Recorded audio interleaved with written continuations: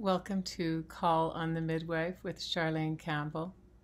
Hello, I am a midwife for many years in 4 different countries: Canada, the United States, Jamaica, and Mexico. I've worked in all those different countries, and I'm retired, and I do this full time. I teach people how to prepare for a coming day when things will become unsafe in the hospitals in the United States and other countries, and where we will need to have knowledge and supplies prepared ahead of time if we're going to avoid some very, very, very potentially challenging times. So they will be challenging, I'm sure. And it's already getting this way.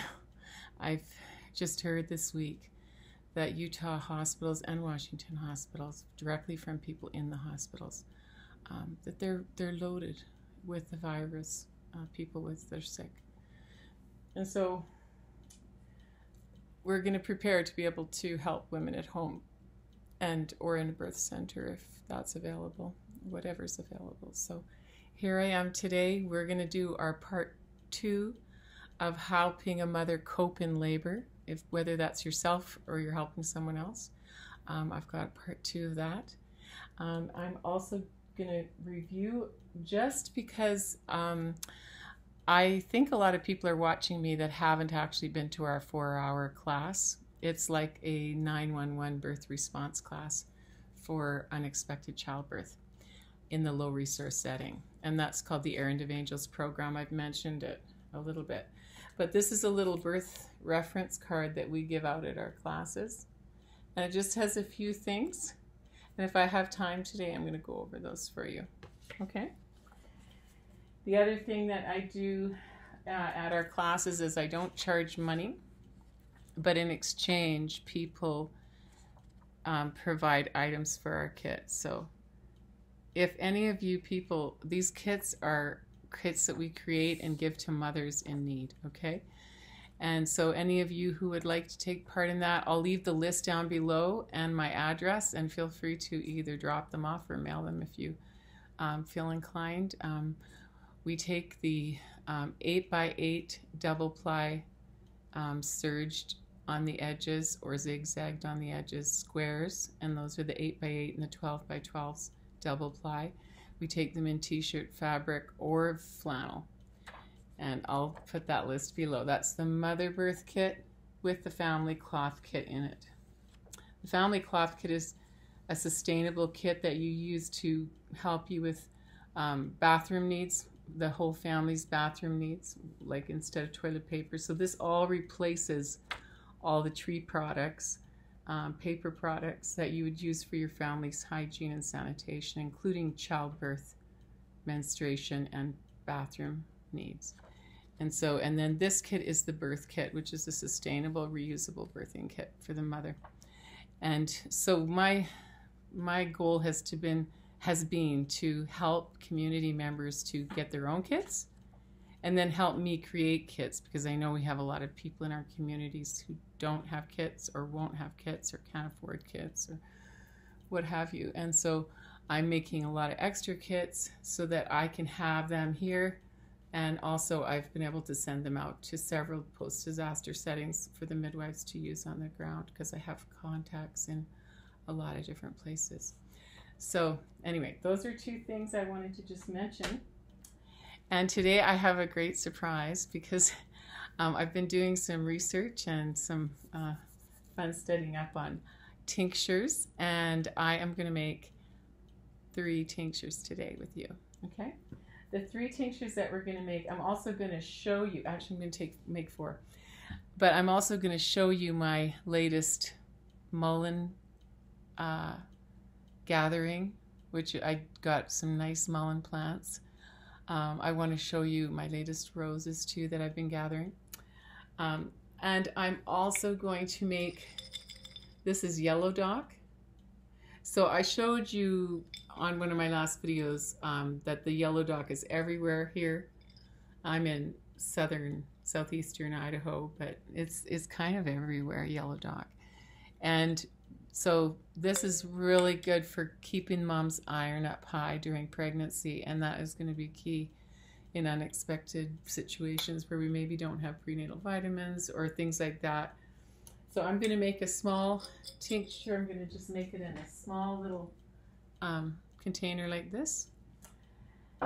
And then I'm going to make 3 other tinctures, okay?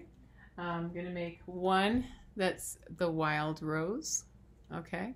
These are all wild rose leaves, or petals rather, dried, that I've dried myself from my own yard. This is all from my own yard. We do have 7 acres, but still it's all from my own yard. And then the mullein is the other one. Now this tincture would be excellent if, and this is something that I'm going to actually use for myself, because I have had issues, especially since this last bout with the smoke. You know, we had a lot of smoke. I've got like literally sores on my back right now where it's coming out, the smoke from the smoke. It was so smoky here. It was like you went outside, you felt like you were inhaling, you know, pure smoke, and it smelled weird. It did. Anyways, but even for anything that has to do with lungs. So it could be a viral infection, a bacterial infection. It could be, we won't say the word, but you know what I'm talking about.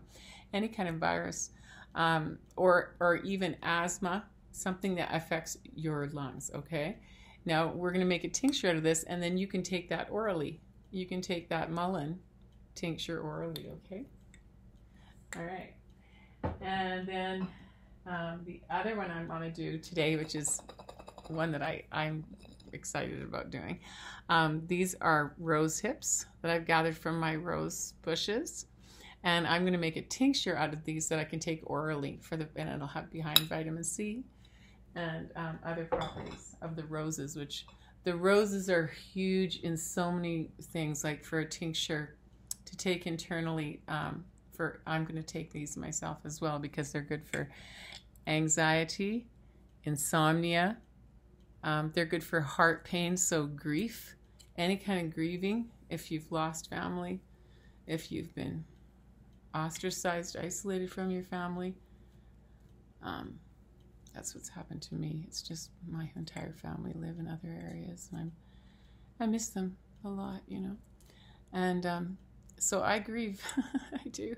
So this is really good for that. This is good for people who are grieving, healing, having a hard time sleeping, maybe having a hard time with all the events that are going on around the world, having a hard time with their emotional modulation.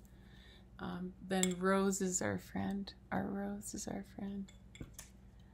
And so the last one, I think that's it. That's everything, yes. So I'm going to make those after I do the teaching on the childbirth in the unexpected setting. Unexpected childbirth in the low resource setting, okay?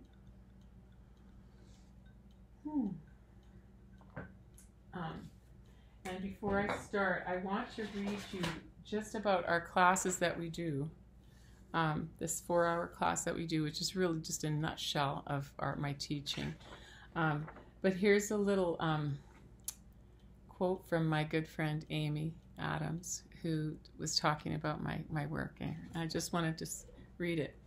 In the days ahead, it will be so important to be able to have babies at home with confidence, love, and emotional support. I am grateful to be learning from an excellent teacher and mother who has over 30 years of experience in midwifery, CHARLENE Campbell. Thank you for erasing fear and anxiety one expectant mother at a time.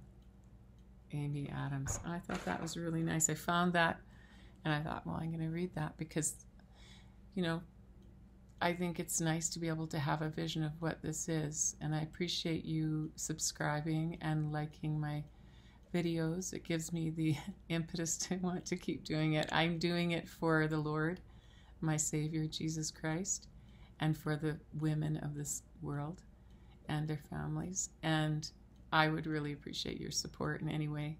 If you want to donate, you can donate either cash or items for our kits, and everything just goes to the kits.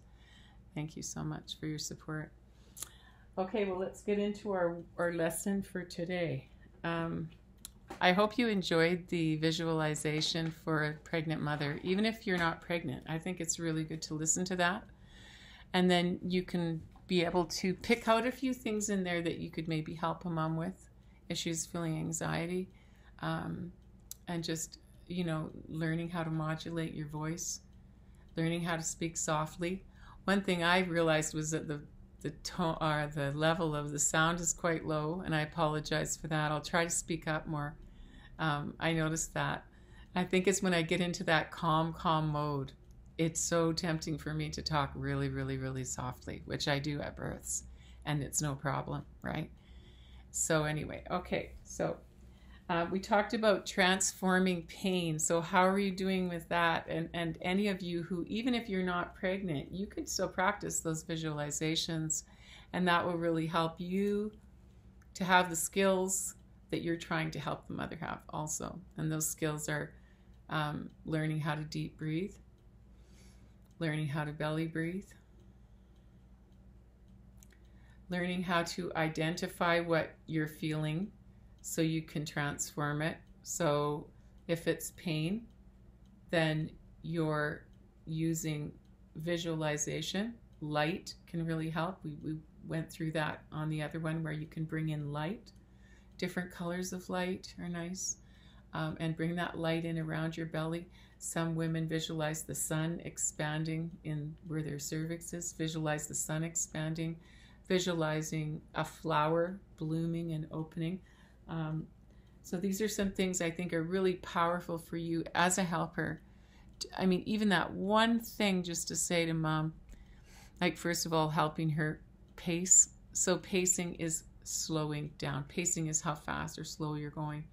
And usually if you're going too fast, you're going to end up having anxiousness, and you're going to create that fear pain cycle I told you, fear tension pain cycle from read Dr. Grant Lee Dick Reed's book, Childbirth Without Fear. That's a classic childbirth book from the mid-century. And it's very, very, very helpful to understand that. And so, you can help the mother to be able to calm down, slow down. We talked about having your eyes kind of more half-masked rather than totally bright and open. And that's another reason why it's nice to have the room, low lighting in the room, nice music that's not too loud and not too, it has to be something that's going to jive with her. So she has to be involved with choosing it, or it has to be something that jives with women generally, and then if she doesn't like it, she can tell you. And having women feel really empowered and letting them know that if they have something to say, that it's okay to say no. It's okay to tell you what they need, and to never take anything personally, because women can be a little bit, they can be actually quite intense during a labor, and they can kind of seem like they're angry, or they can be abrupt. You cannot have a soft skin in that sense. Soft in your heart, but hard on your back. You don't take anything personally, but you're soft and open-hearted for her when she needs you, and you don't ever hold a grudge or anything. And you just encourage her to do what's best for her. Okay. So I'm going to take another sip. All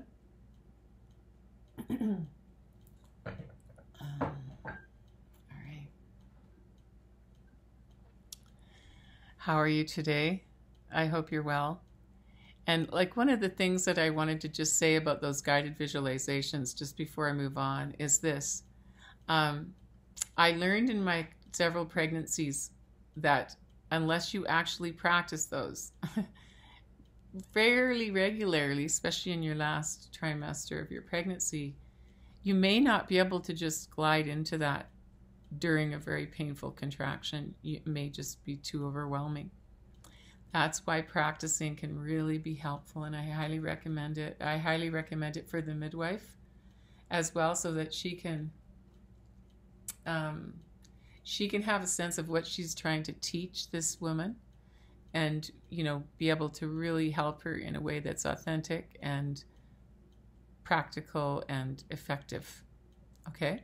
That means that you almost have to embody that piece You have to be able to embody the calm and the trust, where you're not panicking, you know, where you're just taking deep breaths and you're turning over to God anything that's fearful, anything that's feeling out of your control. You're just turning it over to the angels, turning it over to God. We talked about that too, where you kind of give over the things that you can't really manage or you're feeling overwhelmed with, and then they can transform them, give them back to you as light, and that light can permeate you with confidence, strength, and an inner reservoir of resilient strength. We talked about accessing that inner reservoir of strength, and we talked about seeing it as a ball of white light, or it can have other colors, fuchsia and blue maybe, and right around the baby and all through the belly there, and you just seeing that light just enhancing the baby's experience, and everything's just becoming lighter and more optimally healthy and vigorous. Baby's doing great.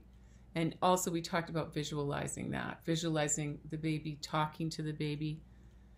You could talk to the baby too, even if you're not doing it vocally. I've done it so many times. You can check in with the baby.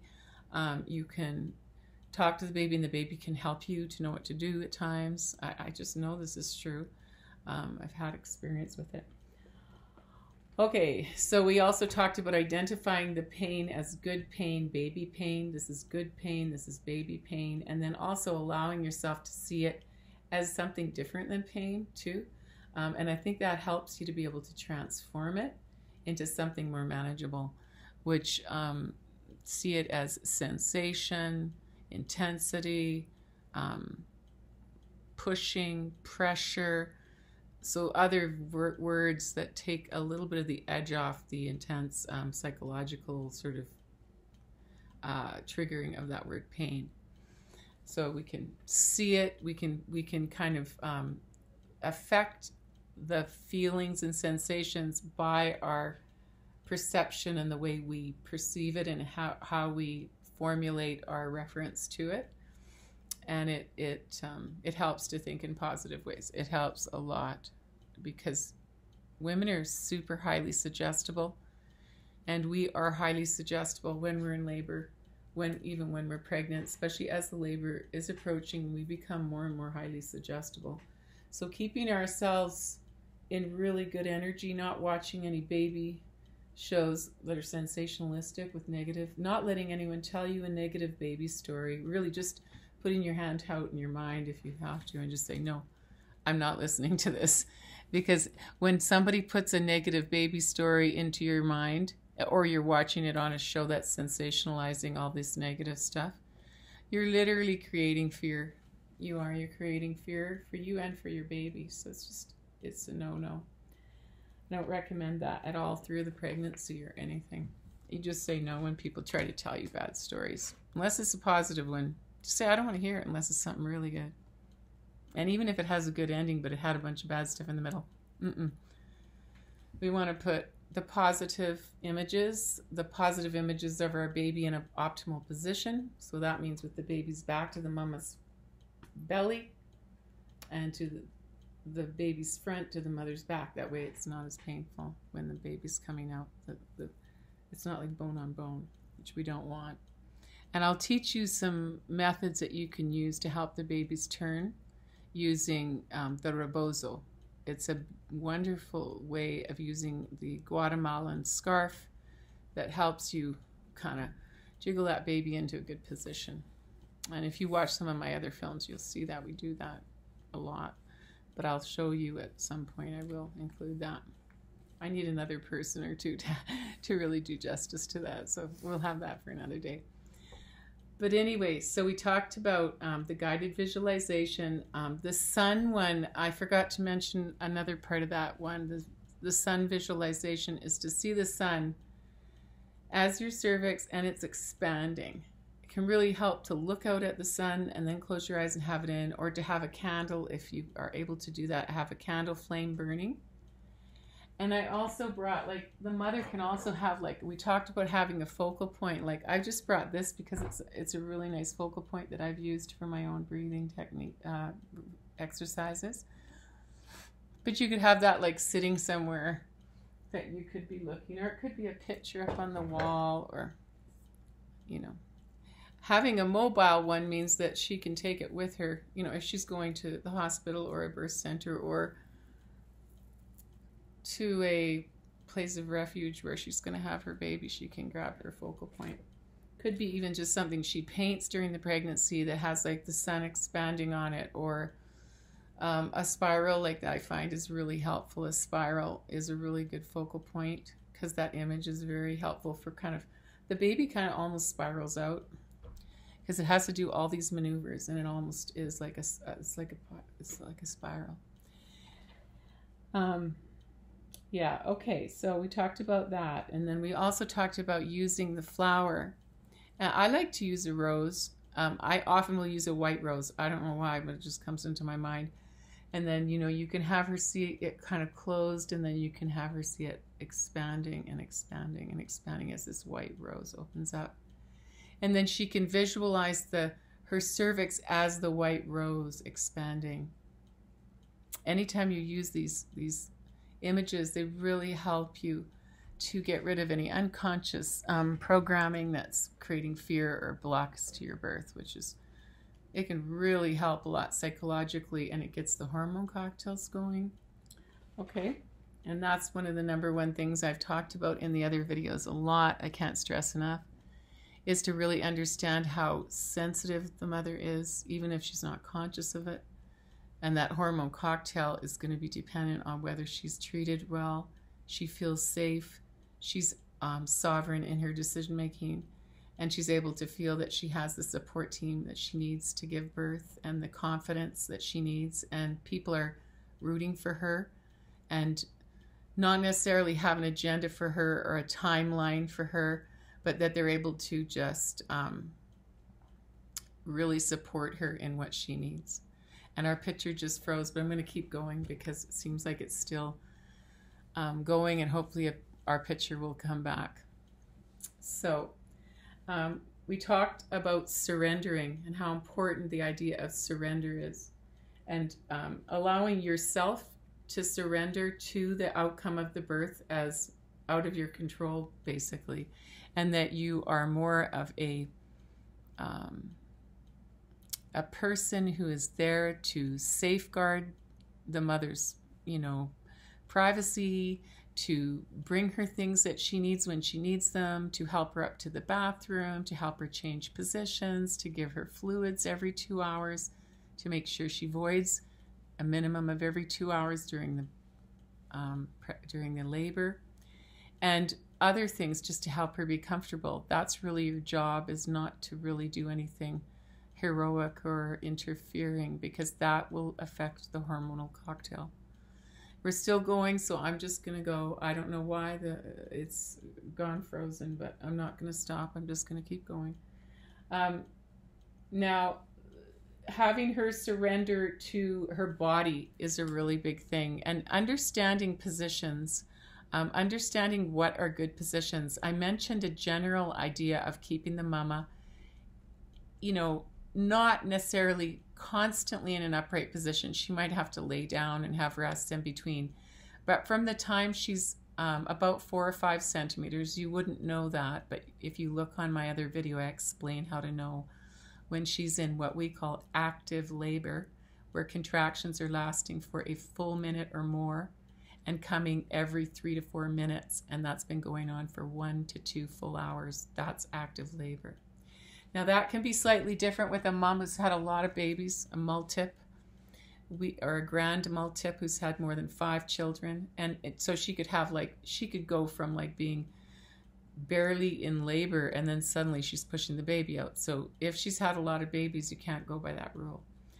But if she hasn't, then she should try to stay in upright positions. So what are some good upright positions? Well, a squat is a great position, and it's excellent to practice during pregnancy. Having support on each side is really nice if she can. So she can be in a standing supported squat or a really low squat, with her legs wide and her feet as flat as possible. Sometimes she might need something under her back or behind her back or under her butt to kind of help her in her squat. But if she practices during pregnancy, like I said, that will make a big, big difference in her labor so that she can squat without a lot of help. Or she might need a little bit, but she'll have a lot more strength in her squatting bone muscles. So I highly recommend squatting every day for a good, 2 5-minute sections of time, maybe morning and night. And eventually you can expand that to 10 to 15 minutes each time. Okay, is my picture going to come back? I think it's gone again, but I'm going to keep going. Okay, so we talked about allowing yourself to surrender to the outcome of the birth and for the mother to surrender herself to the outcome also. But also with having put a lot of positive stories, a lot of positive intentions, a lot of positive affirmations. I went over those in the guided visualization. I am peaceful. I am sovereign in my decision making. I am surrounded by loving, caring people at my birth. My baby is happy, and I know exactly what my baby and I need for my labor, delivery, and postpartum times, and etc. You get the idea. And you can write your own affirmations as well, and she could write her own. Okay, so I talked about the squat and really squatting into the sensation, letting go of resistance. So it's really important for the mom to be able to practice that. I don't know if I mentioned this, but having the out breath longer than the in breath is really good. So setting the intention with sound, music, aromatherapy can be really nice. Sometimes water, if you have it, either by a shower or a tub, can be really soothing, and it can also help cut the pain in a tremendous amount. It can release pressure and pain for the mother. And having the right birth team. I think the visualization that we did where you talk to your baby, I did that in the guided visualization for the pregnant mother video that I did recently. And I think it's really powerful for mothers to actually have these meditation times where they talk to their baby and they talk to God and they talk to themselves, and they just visualize what is best, and they will start to see who's supposed to be at their birth and who's supposed to be where they're supposed to have their baby. It may not be exactly where they've planned, but I've had this experience myself where I did this and I realized that I just wasn't comfortable with my care provider, and I changed mid-pregnancy, which isn't easy to do. But I can see a lot of moms are doing that right now in many areas because of the hospital overloaded with COVID, viral patients and other patients that are potentially contagious in this pandemic that we are in right now. So this is wisdom. So upright positions can also include leaning forward. Anything to do with leaning forward. I highly recommend that you study more on this. I have a really nice film and manual if you're interested. It's called Labor and Delivery. You can get it from Claudia Oracle at her healthypreparedness.com site if you're interested. There's also a video on there about that film, but that's a good one. Hey, we got our film. That's a good one to check out. You can go to her website to get that. I think connection with my body, my baby, my God. I talked about that. We went into that a little bit in the visualization too, where we were connecting with God through this light coming in, visualizing it all through our body and in our belly.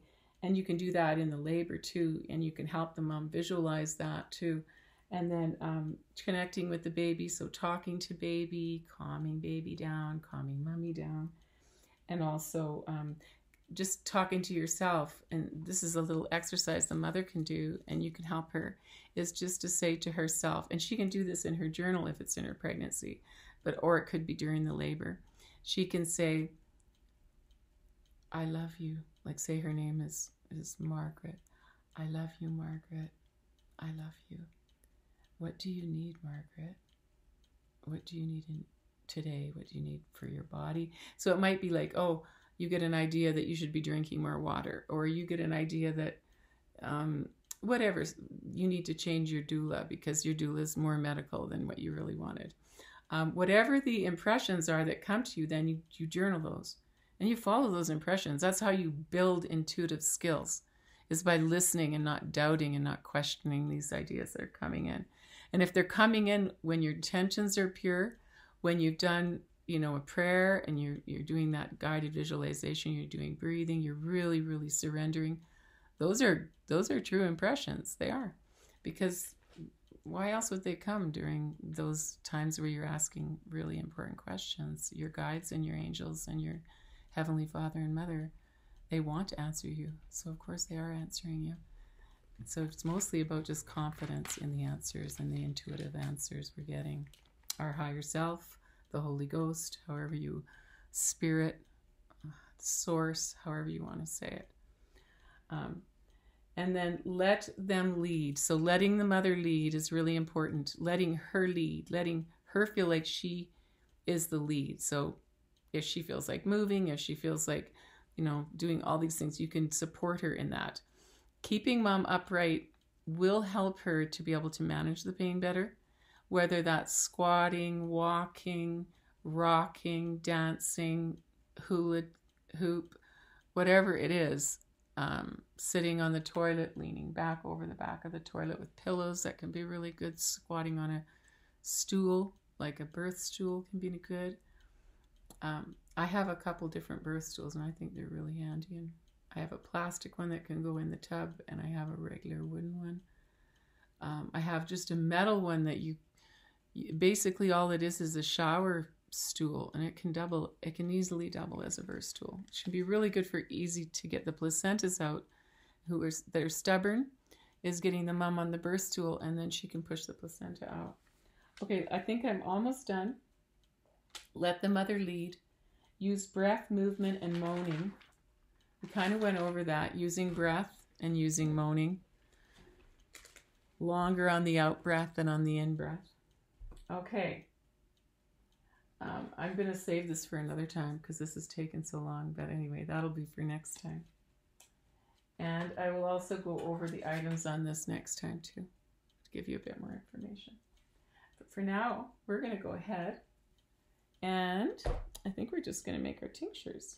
So just to give you an idea, I want to show you before I start, I just want to show you my, can't believe we had a kind of a lapse, but it came back. Oh well, here we are. Okay, here we go.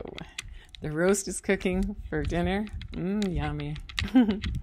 David's making roast. Okay, we're going to go out here into my front room. Let's go turn the light on. This is my house. This is my front room. This is a really nice picture right here. See that? I bring that to all my classes. That's Heavenly Mother passing the baby along. Okay, so here's a bunch of yummy, I just wanted to show you. This is such a great little batch. It's purely dried. Now, you see, that's the, I'm going to take a couple of these. I want to put some of these flowers in my tincture. I'm actually going to pull this flower off of there. And then I've got a lot of nice roses here drying up so beautifully. Anyway, you see, you can use the flowers and the leaves. And I want mine to be really potent. I'm actually going to take one of these big leaves because depending on how old the plant is, it has different potencies, different potencies. So picking it at different stages is okay with the mullein. And getting some of the, these flowers.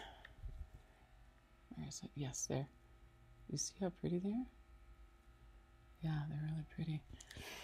Okay, so we've got our vodka.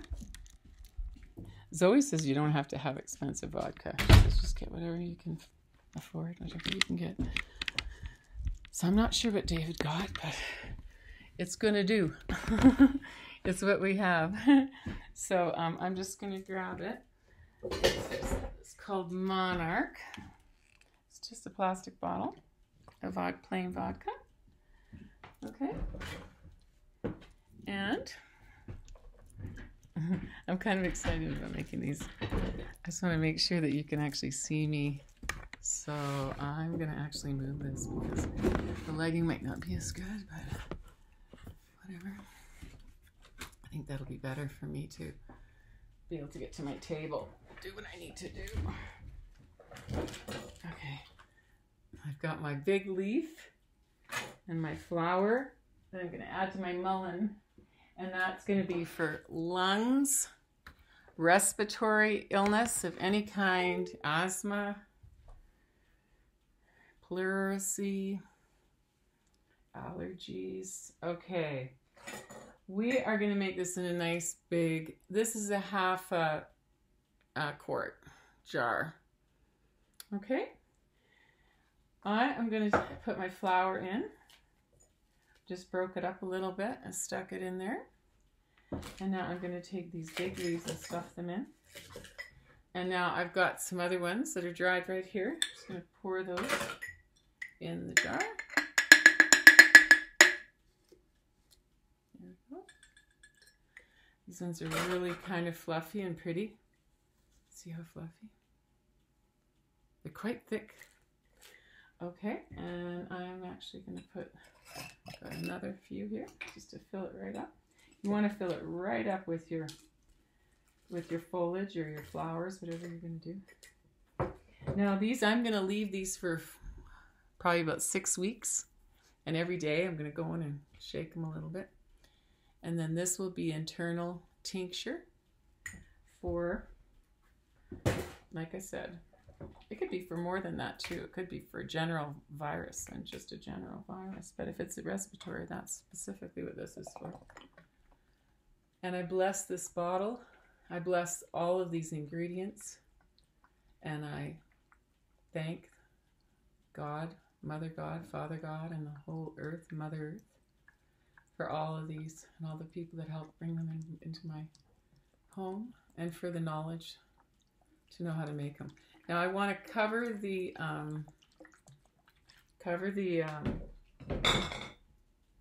leaves up nice and well. So there you go. The flowers in the bottom, the leaves are in the top. I'm going to just stick my cover on my jar. There's my mullein. I'm excited about it. I've been really enjoying the mullein. It's a great, I make tea out of it. I was going to do that for you, but I'll show it to you another day. How I use them in teas. Now, the red or the wild rose, I'm going to actually do in this. I'm going to use, I really like these. I don't know if you guys have these, but they're really nice for using when you're making herbal preparations. Okay, I've got that nicely done, and now I'm going to just take the vodka again. Whoopsie. Vodka. Just kidding. I don't really like vodka. I've actually tasted it I've tasted it when I was a younger person in my early 20s. I have not had a glass of vodka. A white tuff just flew by. I have not had one since. I did not like it too much. I think I might have drank more than I should have. Okay, so I'm pushing these down so they're nice and immersed. Look at how pretty. Look at how pretty. Isn't that pretty? Okay, we got our wild rose. I'm actually just going to throw in a few white because I happen to have these here. And I kind of want to have just a little more variety in there, and I could see that I can fit them. So I'm going to go ahead and throw just a couple more of these really nice white blends that I've just done. Seemed like they took up less room once they got wet. Okay. I talked about sound therapy last time with you. I'll give you one more little.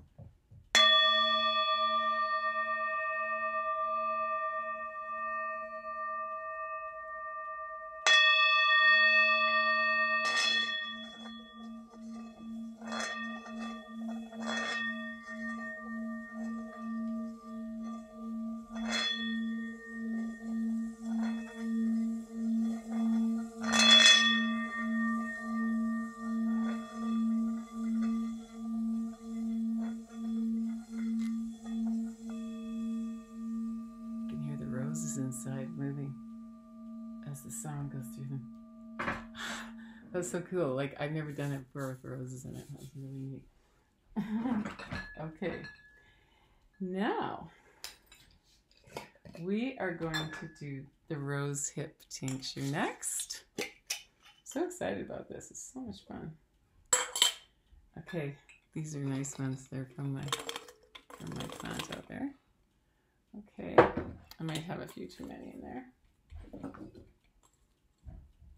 Okay, so there's our rose hips. See how pretty they are. And we're going to pour Monarch vodka. You don't have to have Monarch though. You can get any kind. This is just the one David found for me. And as Zoe said, cheap vodka's okay as far as she's concerned. So I was like, just get whatever you can. Okay. There it is. Rose hips. Full of vitamin C. Really good and yummy. Okay. 6 weeks, and I'm going to flip that. Now, my last one is the yellow dock root. I'm going to do it in a half a pint jar. All right. And I think this one's just going to go in. Just going to see if we can get as much as we can in there. There we go. Got most of it in. There it is. Yellow dock. And I'm just going to pour in some of our Monarch vodka. There we go. It's covered nicely. I'm going to put the lid on it so it stays nice. There we go. That's our yellow dock root tincture ready to sit in the dark place. And I'll take them out on the night of the full moon, which is coming up in a little while. And that'll help. So I thought I would just close with a song, since I promised I would teach you some songs for your circles. This is one that we've sung probably the most. We've sung this song the most of all the songs at our circles. Because it just happened to be one that I knew, and when we started doing them a few years ago, this is one of the songs that I happen to know. And take a little drink though, and then we'll be done. Okay, just gonna sing it short. 'Tis a gift to be simple, 'tis a gift to be free, 'tis a gift to come down where we ought to be. When we find ourselves in the place just right, 'twill be in the valley of love and delight. When true simplicity is gained, to bow and to bend we shan't be ashamed. To turn, 'twill be our delight, till by turning we come round right. Thank you. Have a blessed day.